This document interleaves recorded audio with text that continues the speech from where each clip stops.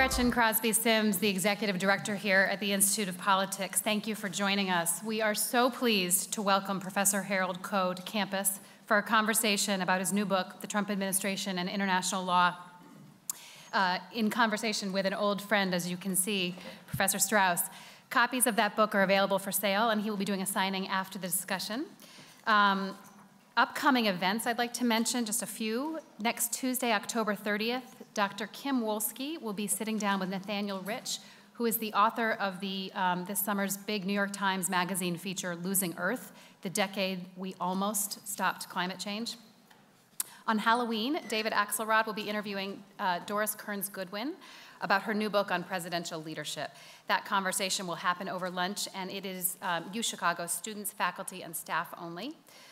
Next Thursday, Caitlin Huey-Burns will be talking with IOP fellows and former Congressmen Tom Davis and Steve Israel to give us a preview of the midterm elections 1 week out, which should be fascinating.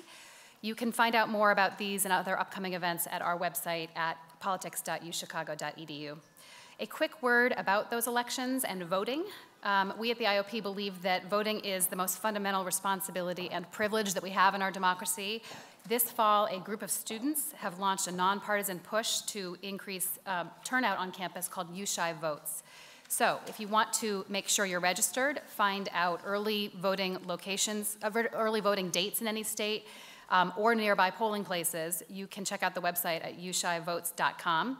You can also vote early on campus at Reynolds, October 31st through November 2nd, Wednesday, Thursday, Friday of next week. And again, for more information, that's ushivotes.com. We will have questions after the conversation. During the conversation, if something pops into your mind, please make a note of it. Come up to the microphone that's going to be over here in this aisle here. We, as usual, give priority for the first 3 questions to students. And we remind you that questions end in a question mark. Please make sure that your phones are on silent. Restrooms are downstairs. And here to formally introduce our speakers is Emma Solomine. Emma is a 3rd year from Short Hills, New Jersey, studying political science and history. She has been involved with the IOP on her time during campus as a Fellows Ambassador and as a Fellows Team Lead here at the IOP. Please join me in welcoming Emma to the podium.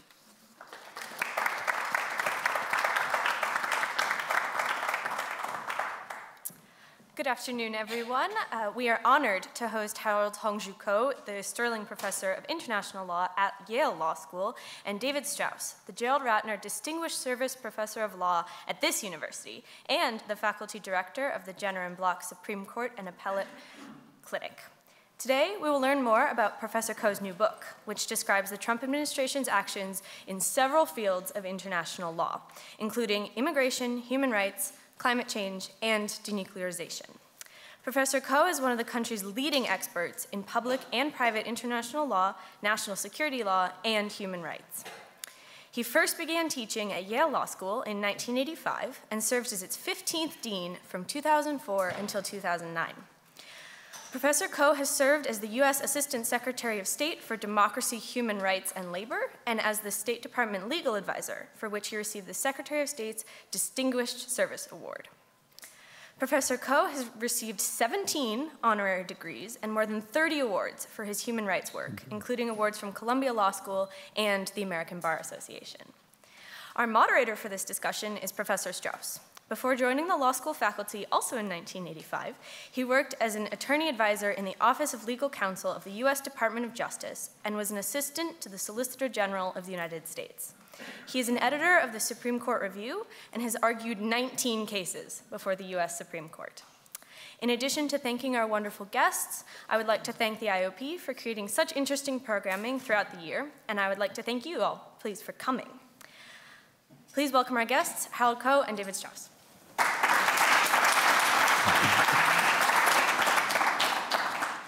Thank you very much, Emma, for that very nice introduction. Harold, welcome. Thank you for coming to see us. Thanks for doing this, David.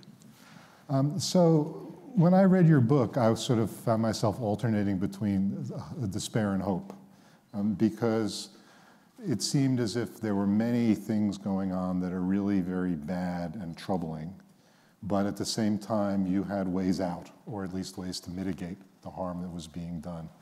So I guess, we'll start at either the bottom or the top. What do you think is the worst or one of the worst things happening, and why should we nonetheless be a little bit optimistic? Yeah, I think the main theme of the book, I was asked to summarize the book in 3 words or less. And I said, he's not winning. Now, the thing is that people were surprised by this answer because every day you turn on the TV and there's a sort of flood of initiatives coming on, and you feel as if he's being overwhelmed. And so the question is, how do you pull back from that and try to figure out what is a meaningful outcome? And it reminded me of the famous fight between Muhammad Ali and George Foreman, where Foreman was this big, formidable, blustery guy. So Ali just sort of stepped back, absorbed a fair amount of punishment, counterpunched when he could, and let the other guy wear himself out. And then finally, in the 8th round came and knocked him out. The net result of that was that in the 7th round, you would have said Foreman was winning. But in fact, it was Ali who was about to prevail. I'm an optimistic person, but I think that we're coming to the end of this period of Trump's relentless initiatives. There's all kinds of signs of frazzle. But what we're seeing from the other side, which is a little harder to detect, is a combination of resistance and resilience. What's the worst thing that's happened? Well, obviously the confirmation of 2 Supreme Court justices, one of whom, Gorsuch, was based on a seat that was essentially stolen. Another one who was done without a thorough investigation and just sort of rammed through at the last minute. That could change the calculus over time, particularly, as you know, David, if combined with a lot more lower court appointments. But I think that what it's done on the other side is to energize people. Everybody suddenly realizes that it's all of our responsibility. He doesn't own this process. We all do. And so suddenly things that would have been fairly distant from everyone's mind have become matters to march in the street and engage on all kinds of issues. So I think civic engagement is at an unusual high at the moment, and particularly now, a couple days before the election. Well, what sort of, especially given what you say about the courts, which is of course right and very troubling, what sort of avenues for resistance are left open? At one point it looked as if maybe lawsuits would be successful, and as you say in the book, the lawsuits against the first 2 travel bans were successful. But as the courts increasingly become more amenable to what Trump is doing, what avenues still remain? Well, I haven't given up on the courts because, as you know better than I do, the Supreme Court doesn't hear that many cases.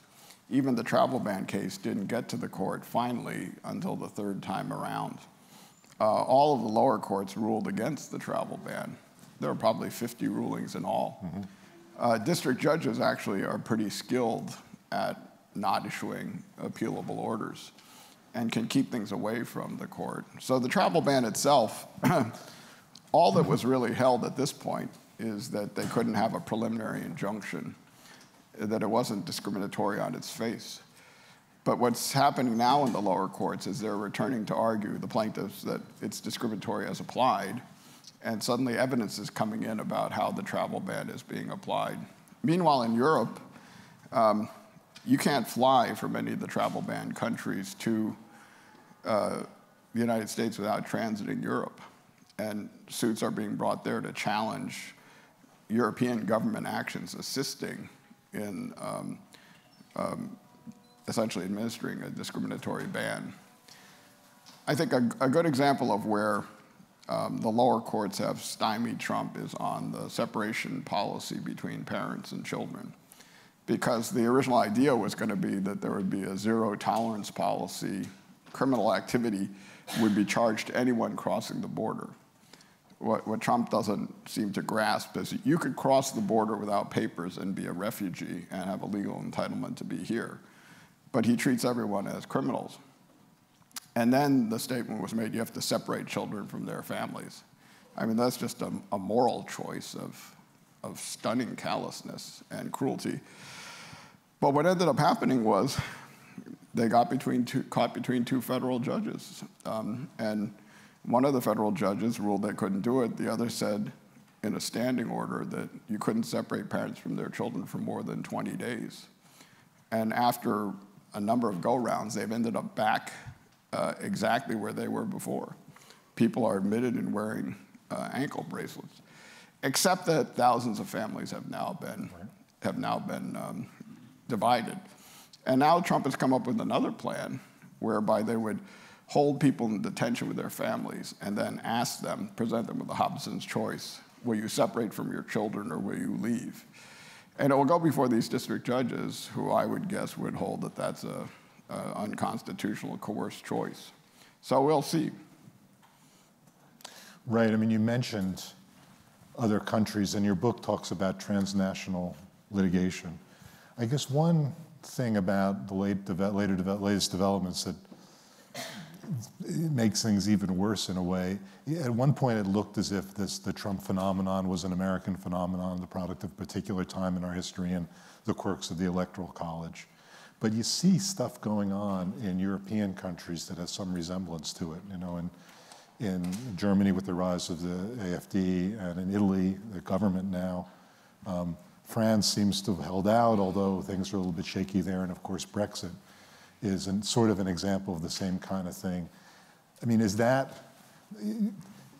this suggest this is a larger trend and that one of these options you see for mitigating the bad things that are being done here, that also will start to slide away? There's certainly a possibility of a vicious circle. And you're right that it's getting bigger. I mean, one thing I try to do in the book is give a kind of global analysis. You know, what I think happened was, you know, there's a rise of global democracy. There's kind of a euphoria about it. But then there's a perception that it somehow froze wages, marginalized and impoverished the middle class. They then started to blame immigrants for their problems, and globalization, and diversity, and multiculturalism. And then there was a rise of nationalism and authoritarianism. And it was combined with inaction on Syria, which led to this massive refugee outflow, so it became even more visible and easier to blame them. That was combined with the movement north from in Washington. And then suddenly you have a bunch of people say, make our nation great again, of whom Trump is only one. And you've mentioned others, you know, Duterte in the Philippines, Orban in Hungary, in Poland. And these guys, all these global authoritarians, play by the exact same playbook.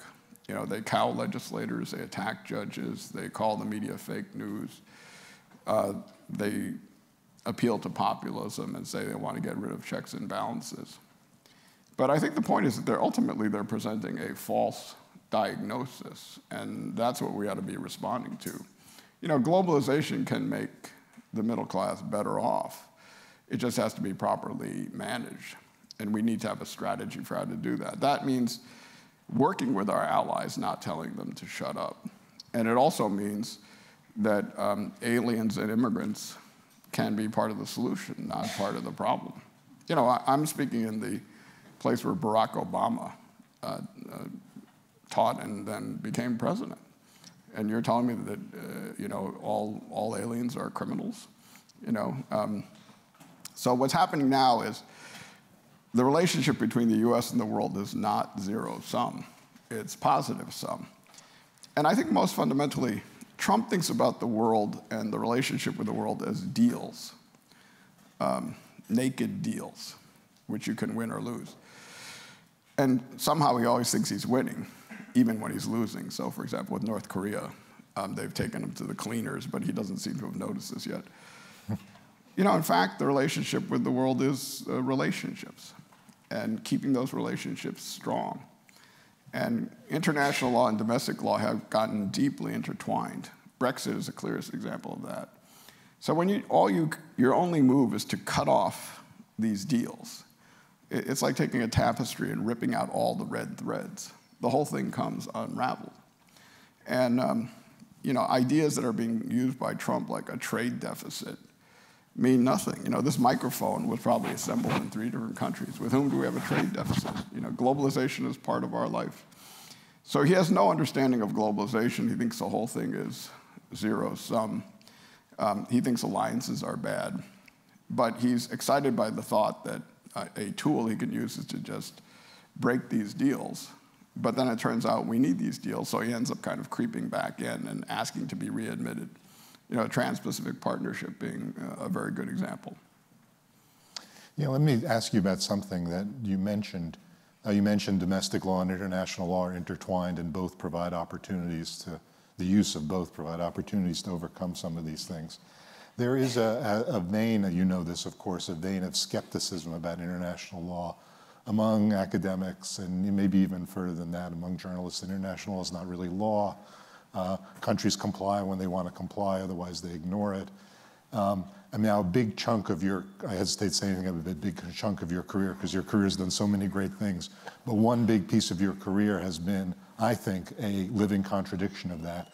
Could you just explain that? What would you say to the skeptic who said, oh, don't talk to me about international law. Domestic law, I get, you can go into court, you can sue, you can win. International law is just a bunch of people spouting platitudes that don't really influence anybody's behavior. Well, I can give a clear, I met David in the 70s. We had both been in England. When we first went over to study there, you carry your passport, and if you go across Europe, you had to wait half an hour, 45 minutes, or an hour at each border just to get across. We had to bring traveler's checks and go to the American Express line. When we got there, we weren't sure our bags were going to show up. I went 2 weeks ago, and my bags are protected by the Warsaw Convention.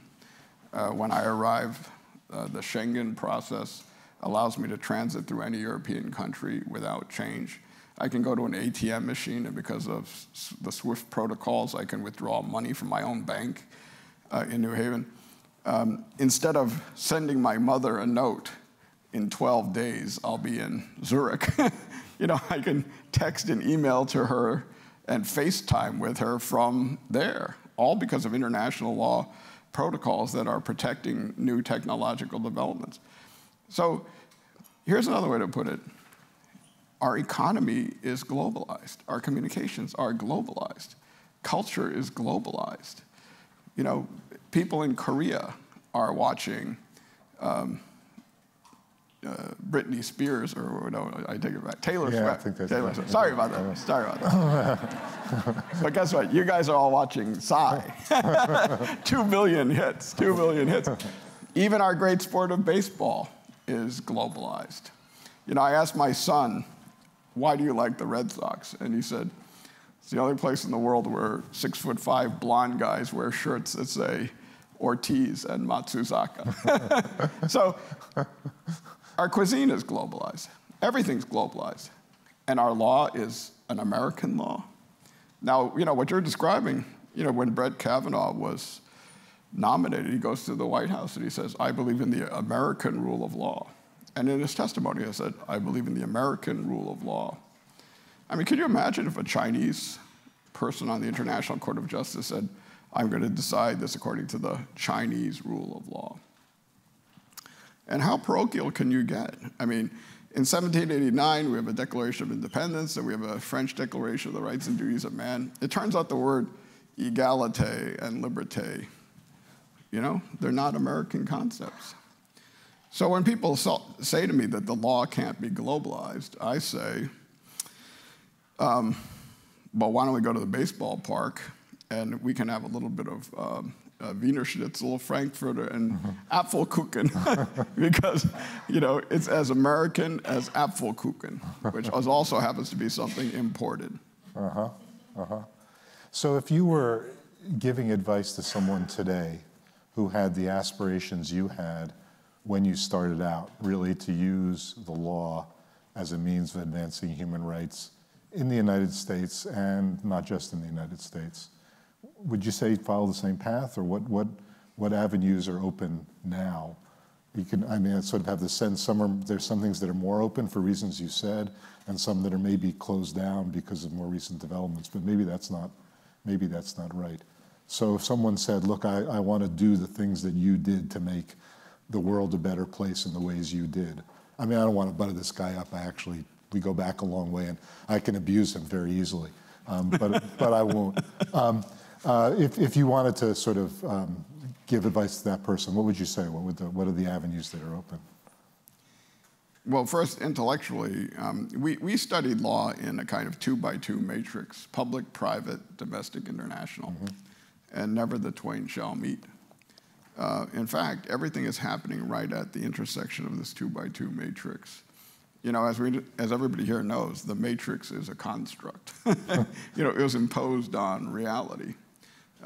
Almost everything that we now see is a hybrid of global and domestic.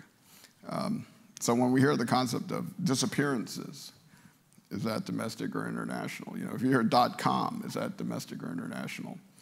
And so I would say just focus on that intersection. Where I think it's most visible, obviously, is in cyberspace or in the internet.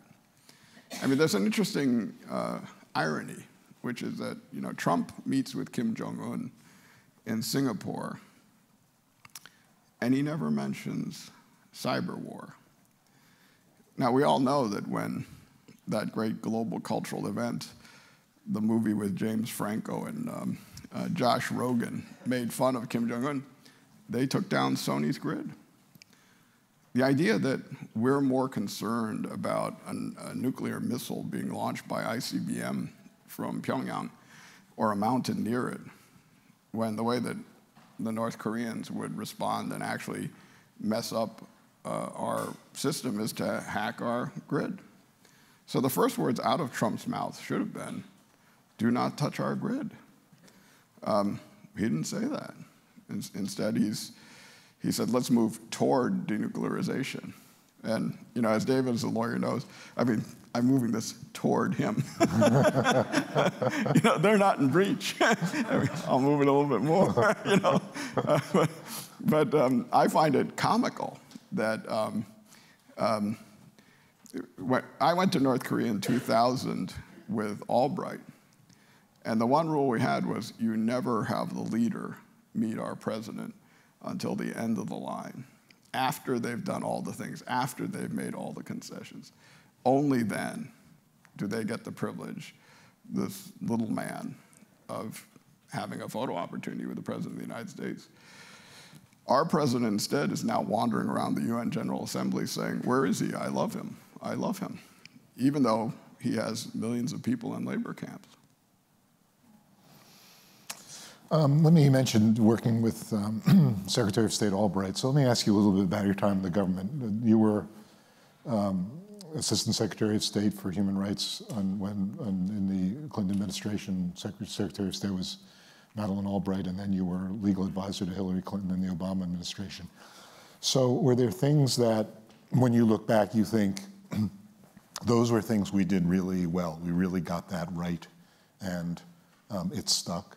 And then at the other end of the spectrum, things where you think, you know, we screwed that up. I wish we could do that one over. We made the wrong choices. Well, I think the biggest screw up was Syria. I think that was an addressable issue in 2010, 2011.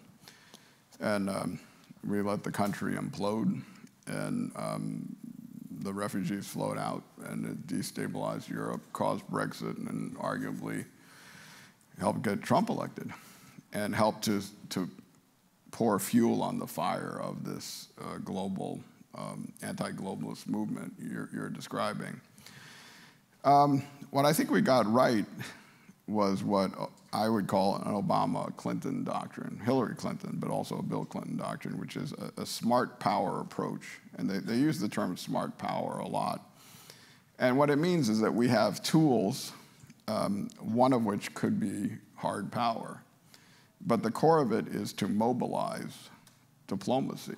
And, you know, Richard Holbrooke, who I worked with, used the threat of force to get people to the table to have them negotiate the Dayton Accords, which has held for now 25 years. Right.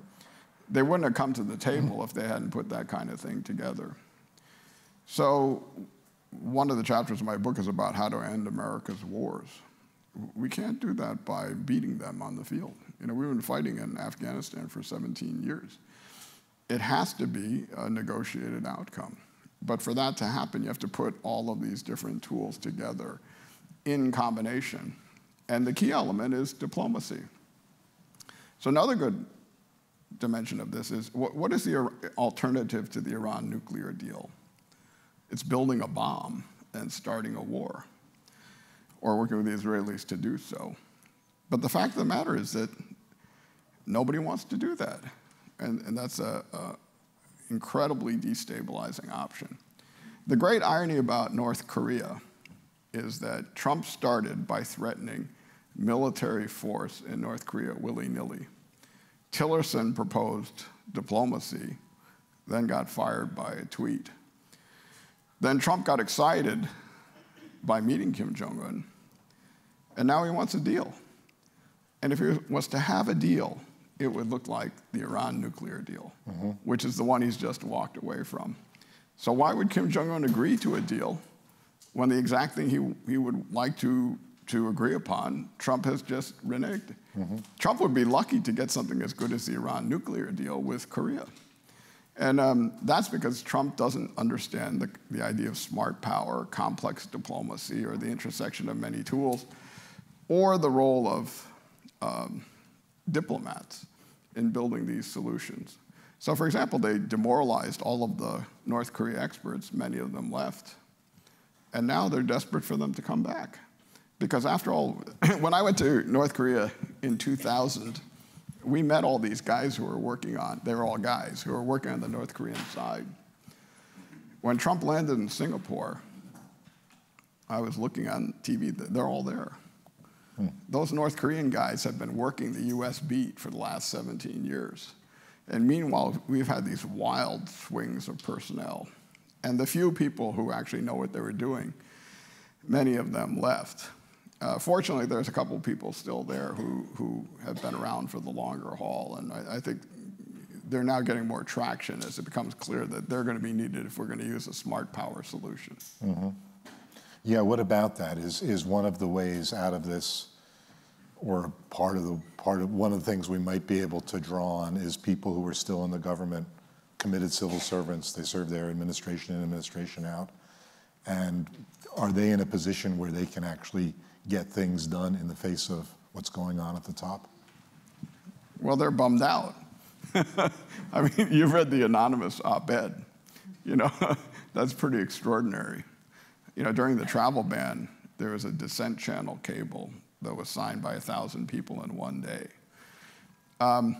But David and I worked in the government at the same time. We're in a period now where the people at the bottom, who are just 1 to 5 years in, think, if I'm going to work in the government, why should I work for this administration? And the people at the very top, who have, are at retirement age, are deciding to retire early. It's the vast middle, people who have 20 years in. We're sort of waiting to see whether, the House goes back to the Democrat. Now, if Trump is reelected, they'll probably leave, and then we have a real problem. But I think right now we're still in the window. A good example is everybody in the State Department was demoralized by Tillerson. Remarkably, Tillerson seemed to believe that a measure of his success was how much he could cut the budget and staff of the State Department, which, experts on bureaucratic politics don't understand why you would, destroy your own power base. But that's what he did. But now Pompeo, who I don't agree with on many substantive issues, is at least empowering, people with expertise again.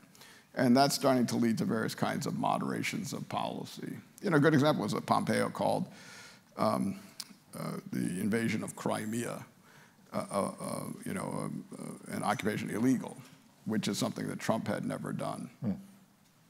And you think that might have come from below? That might have come from the influence that his staff has on him? Oh, very much so. So one of the great figures in the government, little known, is Sung Kim, who is a fellow Korean American. He was the first Korean American ambassador to Seoul. He is now the ambassador to the Philippines. You know, he's from LA. He's a lawyer. He was a district attorney. He was responsible for all the efforts around the decommissioning of the Yongbyon nuclear power plant. It was interesting because when Trump was saying all the stuff about fire and fury, Tillerson was coming back from the ASEAN meeting in Manila. And they had him on the plane, and they suddenly asked him, and he suddenly delivered the most coherent thoughts on Korea I'd heard. And I was shocked for a second, then I realized, no, he spent the last 3 days with Sung Kim. Oh. So people matter, people matter. All right. I think we're ready to go to questions. And here is the mic, and I will reiterate the ground rule that first 3 questions come from students.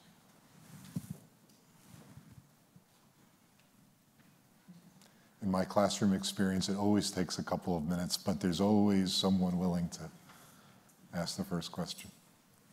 In Harold's class, they ask questions all the time. Better teacher.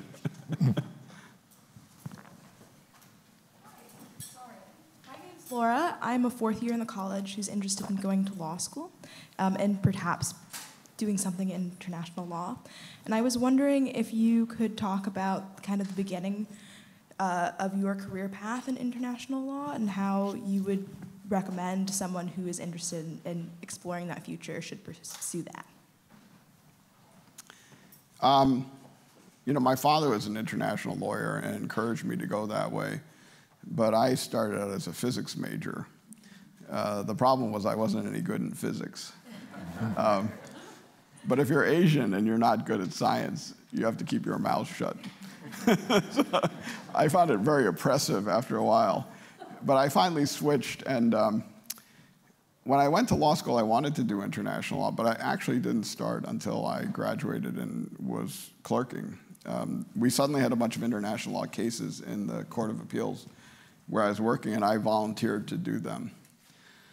And it was very interesting, and I say this very advisedly. I went to these panels, and these old white guys were always on the panels.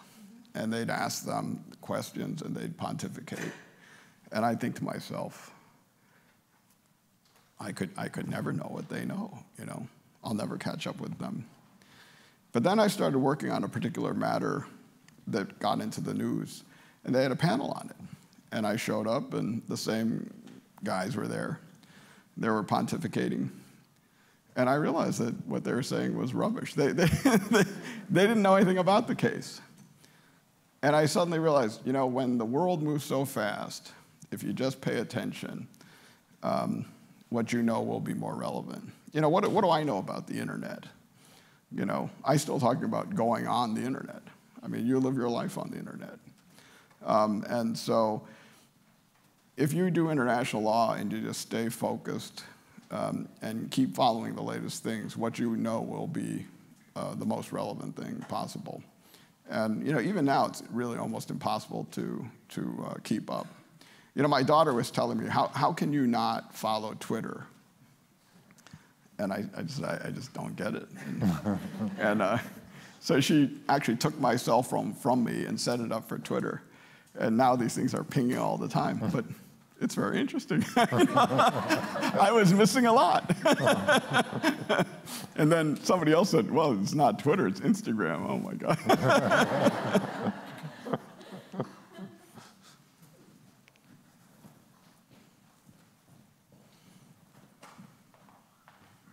Hi, I'm Shri. I'm a 4th year in the college. I was wondering, looking forward to the next presidential election, even if Trump doesn't get reelected, what do you think the path forward is in terms of repairing international relationships with a lot of different countries if we've pulled out of a lot of treaties and deals and things like that? Thank you. Thank you. Well, 2 things. I have an article coming out in about 2 weeks that argues that the president doesn't have a general unilateral power to terminate treaties. there's a case that David knows well called Goldwater versus Carter, which said that if the president terminates a bilateral treaty, it's not reviewable.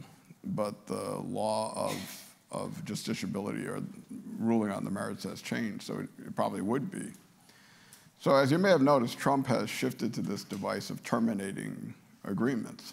You know, in the last couple of weeks, he terminated the 1955 treaty with Iran, the Vienna Convention, optional protocol, the Universal Postal Union treaty. Now he's talking about terminating the INF treaty.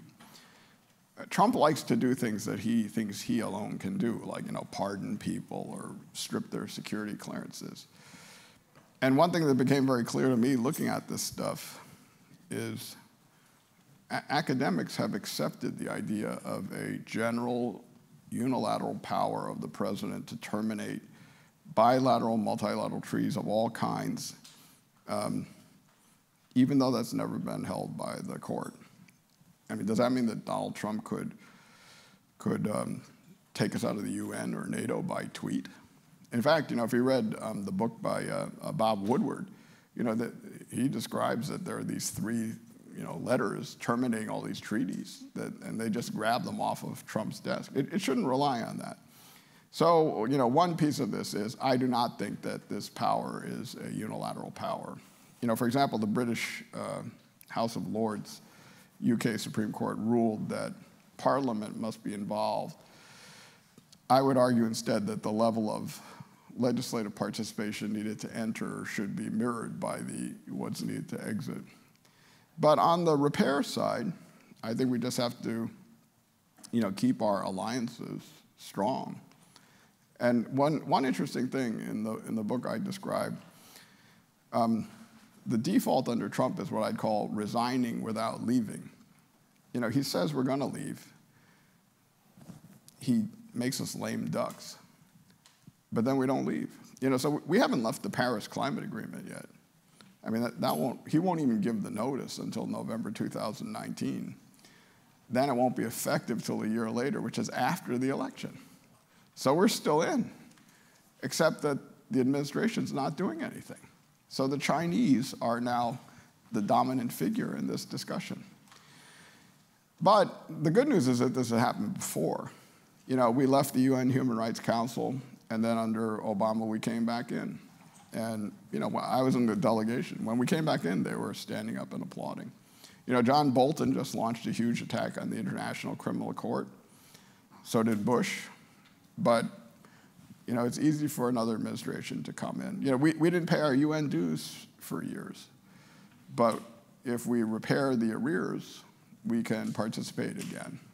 Now, is this good, this kind of pendulum swing? No. Does any other country of our significance show that kind of wild variation? No. And finally, Congress has to step up. I mean, our congressional processes have broken down. We don't have the J. William Fulbright types who are really engaged on these kinds of issues. And Congress has surrendered power on issues like war making. But if the president's launching a trade war, that's in the heart of Congress's constitutional power. And Congress should use its delegated powers over foreign commerce to regulate that. As they did, by the way, with regard to sanctions against Russia after the Salisbury nerve agent attack. Hi, my name's Angela Seeger. I'm a third year in the college, and thank you so much for being here. Thank you. My question is, given the recent confirmation of Brett Kavanaugh to the court, how do you think that will affect how the international community views Supreme Court precedents from now on? Well, I think Kavanaugh wrote a series of concurring opinions that were essentially job advertisements. And some of them were huge attacks on international law. I mean, they cited many articles. They cited some of my articles. It was pretty clear to me that he didn't understand the point of the articles because the citations and discussion made no sense. But I think they will view our rulings as very parochial. I mean, we have a very anti-globalist court. Some of the justices, I don't know if they've ever traveled outside the United States. I mean, that's shocking. I would guess most University of Chicago freshmen have traveled outside the United States. And, you know, they're no longer making law just for this country. You know, they're affecting a global superpower. Now, when David and I were in law school, it was a Cold War era. And that kind of, you know, parochial obsession with US law seemed appropriate. You know, very few of us took international law in law school for that reason. But things on that have radically changed. Now, on the other side, we have people like Steve Breyer, who's written a lot about America and the world. You know, he speaks fluent French. He's married to a British woman.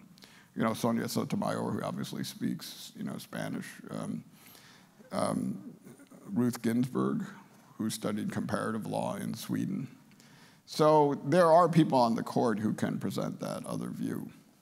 So, you know, Neil Gorsuch studied abroad, and we don't really know what his positions on these things are. So I think it remains to be seen. After a confirmation hearing like the one that Brett Kavanaugh just had, it's really hard to know how he's going to respond. And another thing which I think just has to be mentioned again is that during the time when David was arguing at the court a lot, they were hearing, you know, I forget how many cases a year.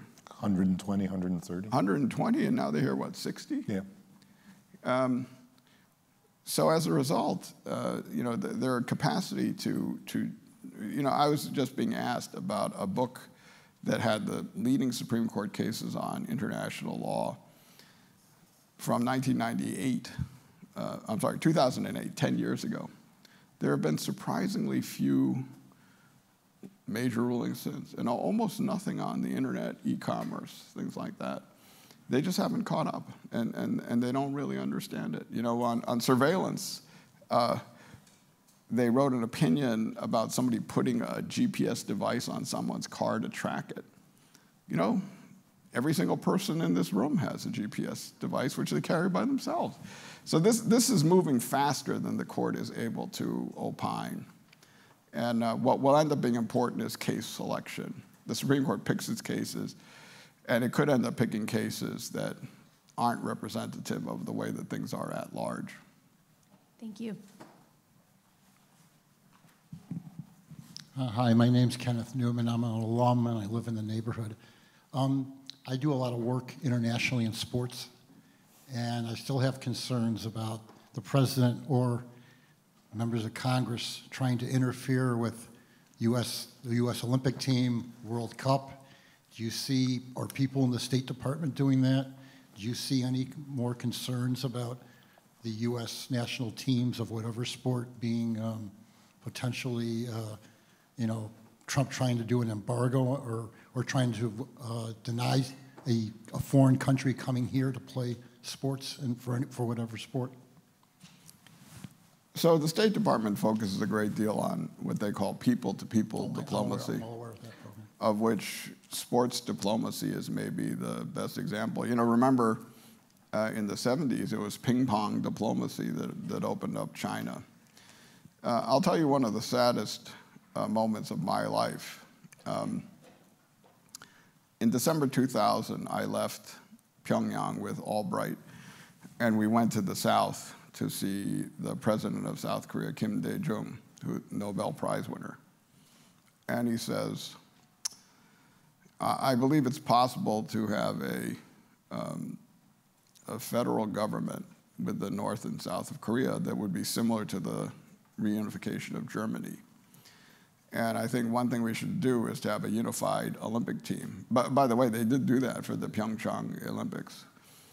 And then he said, in 2002, the World Cup soccer match is scheduled to be played in Tokyo. He said, we should play it in Pyongyang.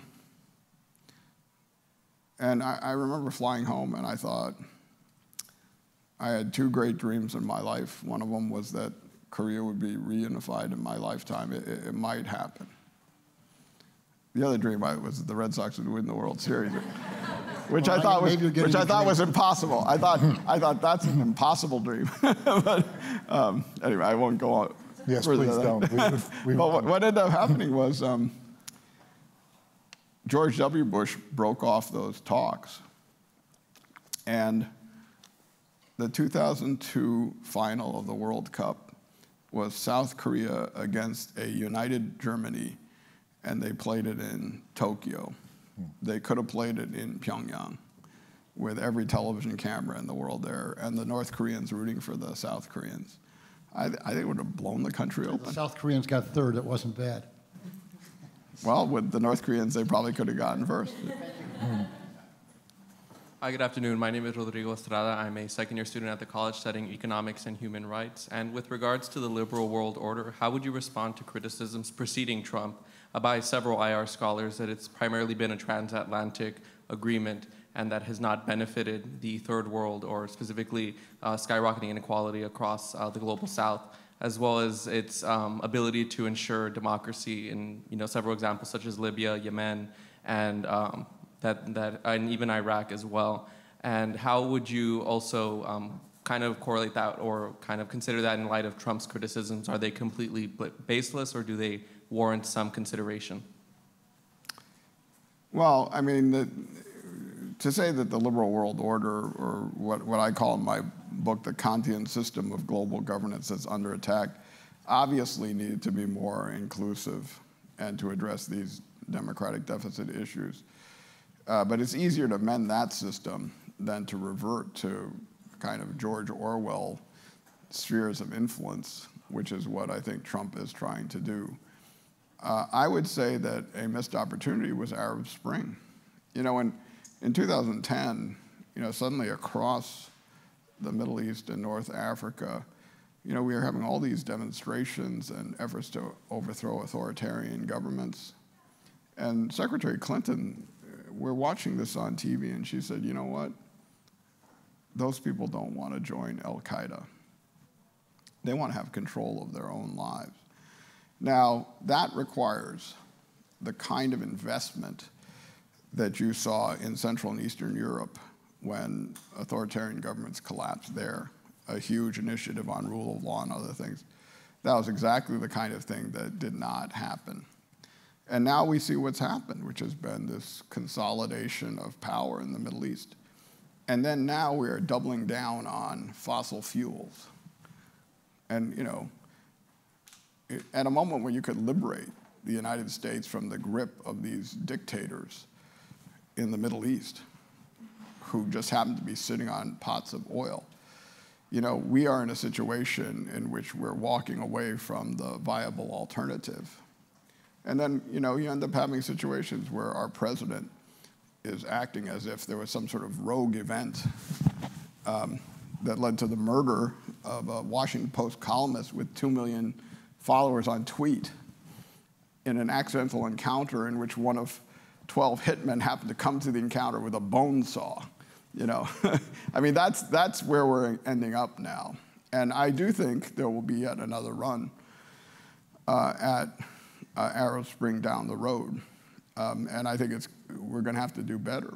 And the real question is making the kinds of investments that we've been unwilling to make collectively, and inclusion of the global south in these kinds of discussions. It means more multilateralism, not less multilateralism.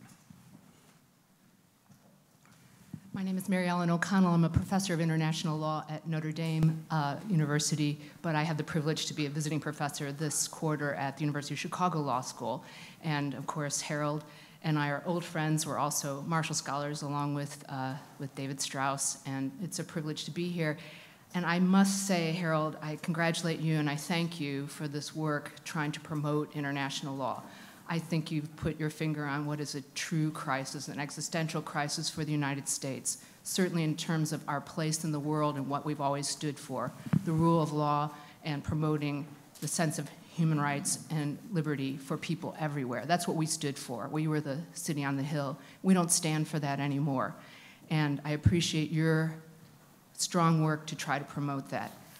As you know, I've been working on the same issue my whole career, and I don't think we've ever been in as bad a place, but I wonder how we got here. I think it didn't happen overnight. It didn't happen with Trump's election. John Bolton, who wrote an article saying that international law is a sham, was in the Bush administration. So this is not all of Trump. I think Trump is more a culmination of a long, slow decline, certainly in our knowledge of international law in this country. In China, all 600 law faculties require international law, and in this country, no law school does. At lunch yesterday, I heard some of that skepticism that David raised among the faculty at the University of Chicago Law School. So I want to press you a little more in your answer to his question. Yes, we can explain that globalization requires law that is binding on everyone globally, but how would you diagnose where we went wrong in this country 20, 30 years ago so that we've gotten to this point? And how can we turn that around? What will really repair and deepen both the knowledge and the respect for public international law in the United States?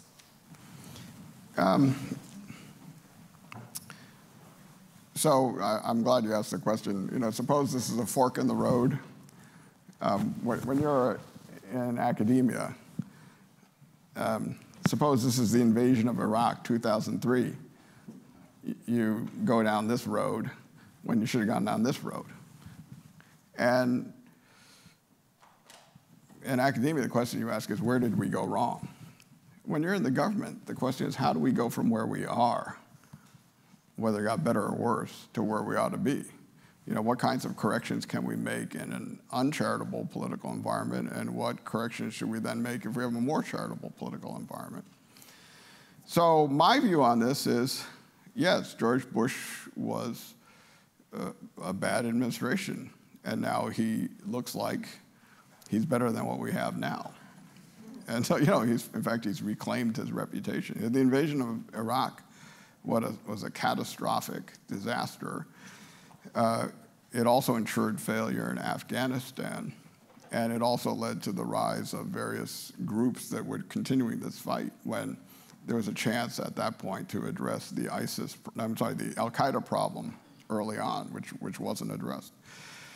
But I do believe that given where we are now, the question is how to do damage control from a president who's really a lot worse than anything we've ever seen, and then create a check and balance against him. So we were asked a question here about 2020. I'm worried about November 6th. You know, if the Democrats don't take back one house, there is no check. So every single person, you know, I was grateful for Gretchen's request that everybody get out the vote.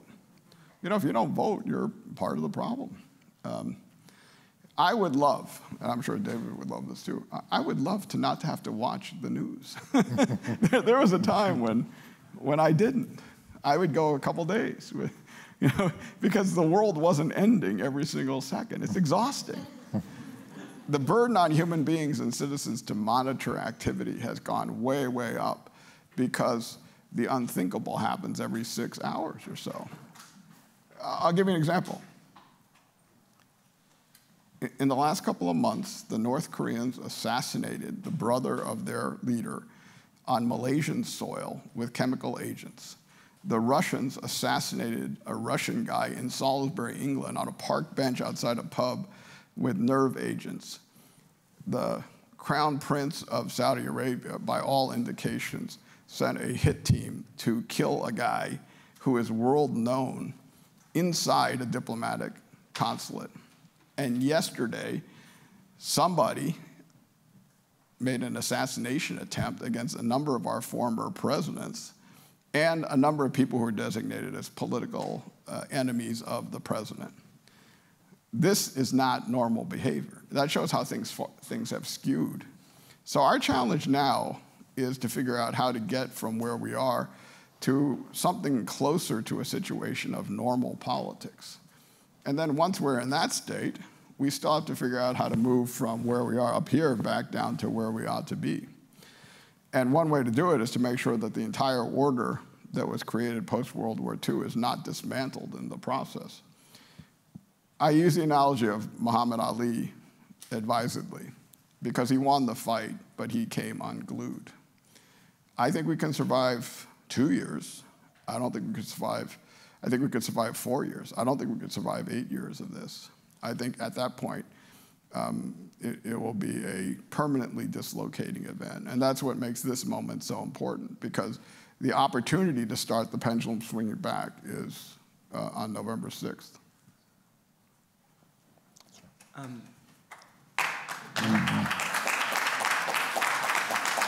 My name is Andrew Simon. I'm a first year in the college.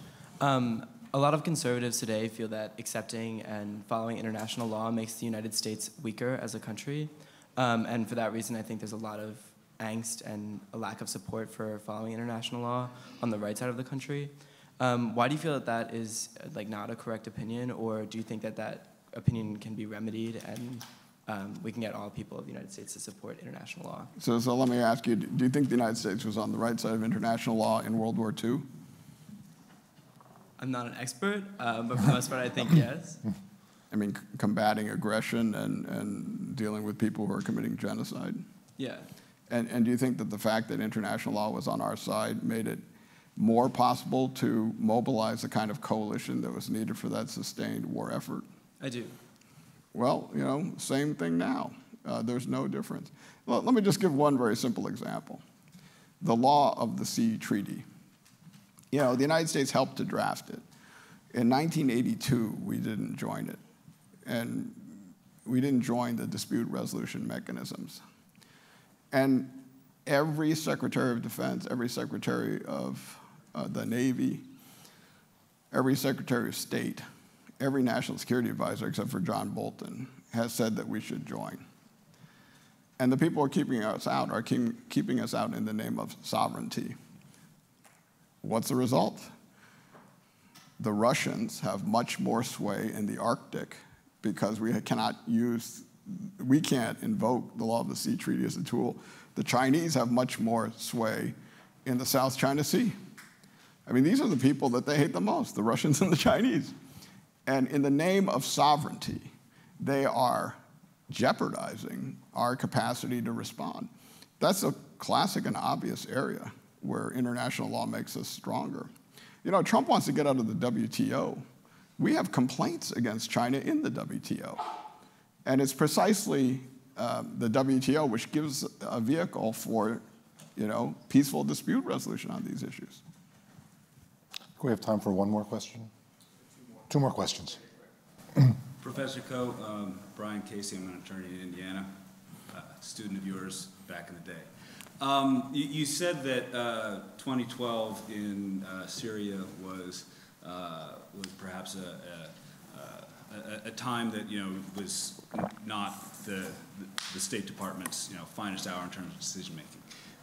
Looking back as an academic, I didn't say the State Department. I said the administration's okay, finest. I think the State Department was on the right side of it, but they weren't winning. Okay, well, could you go into a little more detail as to, you know, in 2012, what could have been done differently, particularly given, you know, the Congress that was had at the time, you know, the number of years in Afghanistan and Iraq, and then prescriptively, you know, 2018, what, if anything, can be done about Syria now? So there were a lot more options in 2012 than there are now. You know, back then, you know, I have huge respect for President Obama. What he did, though, was he said Assad must go and created no mechanism for Assad to go. And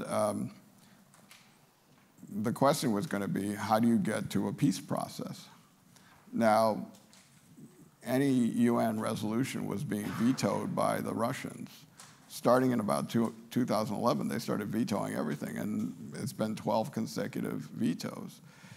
You know, when we were in school, the Russian veto was a very familiar thing, and it stopped around 1987, and it resumed around 2010. My view was there was an occasion at that point for a diplomatic process that could have been mobilized by the process of setting up, you know, humanitarian safe zones for refugees, things that would prevent them from leaving the country. All kinds of things could have been done during that point. You know, Syrian assets were frozen. They could have tapped those assets. They could have gotten to the root causes. They could have entered into a burden-sharing agreement on the refugee side with a number of European nations so that Turkey and Jordan didn't bear the burden. They probably would have ended up discussing some kind of partition of the country. But one of the prerequisites would have been that Assad goes. I mean, after all, in Dayton, one of the prerequisites was that those people who committed gross violations and war crimes couldn't be permanent leaders of the process that existed after the fact. And both Milosevic and Radovan Karadzic ended up before the War Crimes Tribunal. They could have set up a accountability process. Anyway, none of those things happened. And I think what happened was, President Obama was limping along with a bare legislative majority. When he announced the red line in 2013, he didn't have support from either Congress or our allies. And then he backed off of it. And I think that was a fatal moment all around the world in terms of our Syria policy. Now, if you look, people like Samantha Power, John Kerry, Hillary Clinton all objected to that. That was a moment for engaged diplomacy, which we didn't take up.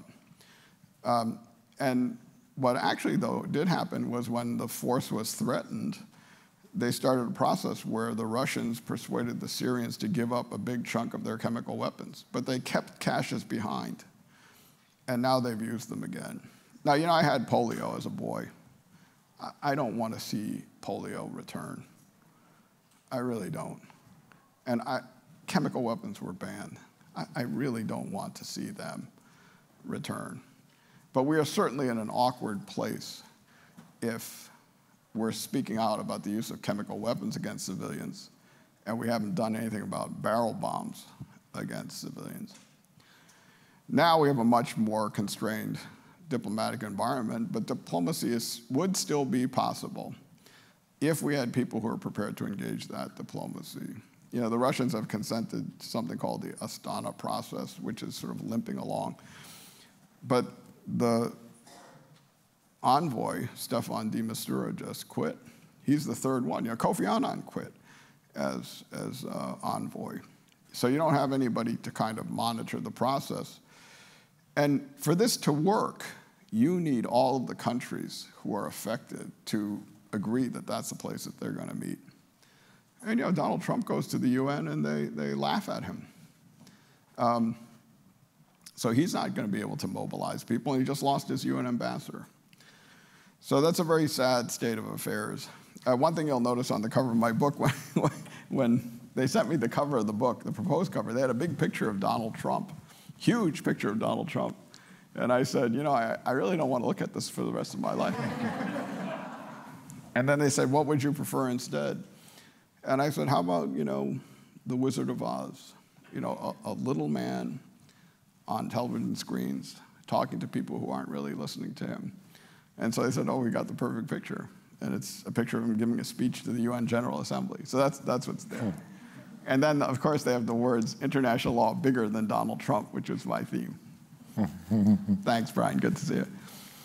Hi, thank you both for your time. My name is Monica Wiseman. I'm a 2L at the law school here, and I'm currently involved in some clinic work involving Guantanamo Bay. Good for you. And I was wondering if you could talk a little bit about, assuming, hopefully, that we have an administration in the future that does not have so much contempt for international law and is more willing to engage internationally. Even if we have such an administration again, how do you see Guantanamo Bay playing out? How can we credibly engage internationally with that stain? And how do you see Guantanamo Bay detention camp being resolved, if at all? So I've been to Guantanamo 19 times, and I first went in 1991 for Haitian refugees. I went for Cuban refugees. I went multiple times. One of the things in the book, I think Donald Trump can close Guantanamo. I think he should close Guantanamo. There are only 41 people there. It's the smallest number we've ever had. You know, Obama should have closed Guantanamo. That's another failure. But you know, by the way, if Trump's only real strategic driver is doing something Obama couldn't do, I got one. Close Guantanamo. Close Guantanamo. You know, you want liberals to cheer? You know, I'm cheering. Now, why is that possible? Because the first guy they captured, he was going to bring him to Guantanamo. In fact, people like Lindsey Graham were encouraging him to do so. And then they pointed out that military commissions have gotten almost no convictions, and that people who are at Guantanamo are being held at the cost of $11 million a year. And Trump actually, this is the most cogent tweet I've ever seen. He says something like, not sending him to Guantanamo because he can get prosecuted faster in New York and much cheaper. Now, if he didn't send that guy, why don't they work out a deal? Now, by the way, he would get a lot of goodwill with nations who don't have much positive feeling about him by doing that. And it, again, takes this as kind of a priority. Now, I think they want to leave the notion that Guantanamo is available for the worst of the worst, but you know, you don't leave Guantanamo. We're going to be in a situation pretty soon where people on Guantanamo will start dying of old age. And by the way, having been to Guantanamo, they don't have medical facilities for gerontology. Are we going to let them die on Guantanamo? How will that look? And if we're going to bring them to the United States to have medical treatment, then why not bring them now? Now, if Trump, this is a Nixon to China thing. If Trump called Lindsey Graham, who, as you know, is eager to please Trump these days, and say, I want you to lead the effort to let me close Guantanamo, I think we could close Guantanamo in a year. And, you know, I read an op-ed praising Trump. So, you know, my view is it's possible. It should be possible. I worked on Guantanamo, my wife pointed out to me, for 19 out of 21 consecutive birthdays. And I don't want to work on it anymore. It really is just, every time someone encounters it for the first time, they think it's a solution. And 2 or 3 years later, they realize it's nothing but problems. We should just close it and give it back to the Cubans, if we had relations with the Cubans.